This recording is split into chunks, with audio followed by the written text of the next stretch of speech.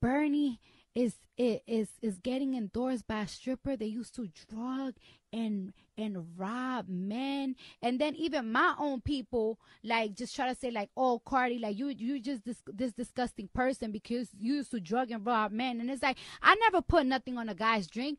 Niggas be getting twisted in the club.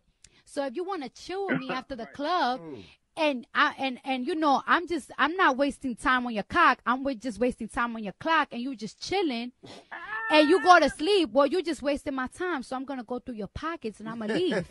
But then you keep coming back, and you kept saying, "Damn, we ain't doing nothing. Can we chill tonight?" No.